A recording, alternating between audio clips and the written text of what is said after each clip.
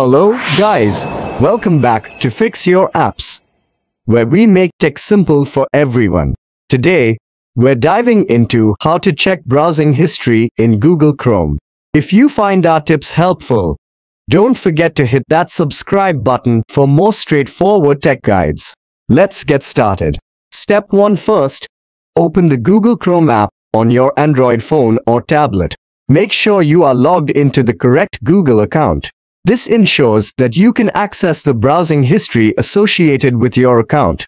Step 2. Next, look for the three dots icon at the top right corner of the screen.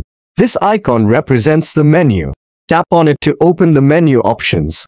Step 3. In the menu, until you find the history option. This option allows you to view your browsing history.